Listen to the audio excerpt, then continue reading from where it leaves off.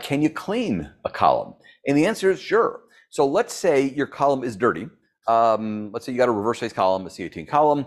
And what does it mean to say it's dirty? Well, to me, first of all, if you physically damage the column, if you bent it in half, if you ran it at pH 14 overnight, you dissolved all the silica, if you ran it at pH 0 and you chopped off all the C18 chains, yeah, those are perma damages.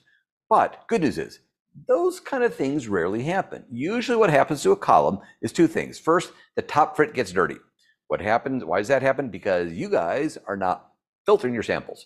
So if you have particulates in the sample, they'll clog the top of the column. Your pressures will increase. You'll start seeing doublets and splits on the peaks. That's an indication of a dirty frit. You could avoid that just by filtering your samples.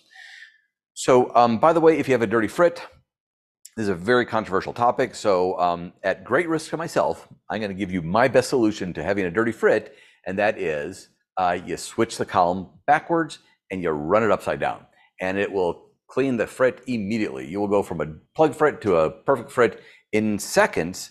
But I say it's controversial because a column company will say, don't ever change the flow of the column. And I agree with them. I used to pack columns, always use them in the same direction. That's the best answer. But if you've plugged up the frit of your column, if you have split peaks, you're not getting any good use out of that column. If you flip it around, you'll see an immediate improvement. And that means you had particulates sitting, just collecting on the head of the column. Better answer, don't ever let that happen. So filter your samples. So now, let's clean a dirty column. This column is dirty because I've been injecting, I don't know, a bunch of chicken fat samples, and the chicken fat is just accumulating and building up on the C18s because it's very nonpolar. And so now I want to clean the column. Easy answer. All we need to do is wash it with a very high percentage of organic, either 100% methanol or 100% acetonitrile. But before we do that, especially if we've been using buffers, unknowns, polar compounds, I like to wash the column with a very high percentage of water. I know it sounds backwards, water's weak, but in this case, we're going to use like a 90-10 water acetonitrile or water methanol.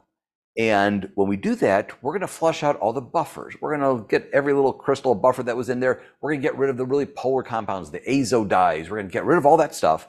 And then we're going to step it up to 100% methanol, 100% acetonitrile. I like to do my column cleaning at 60 or 70 degrees Celsius. So crank up the temperature a little bit, let it run for an hour.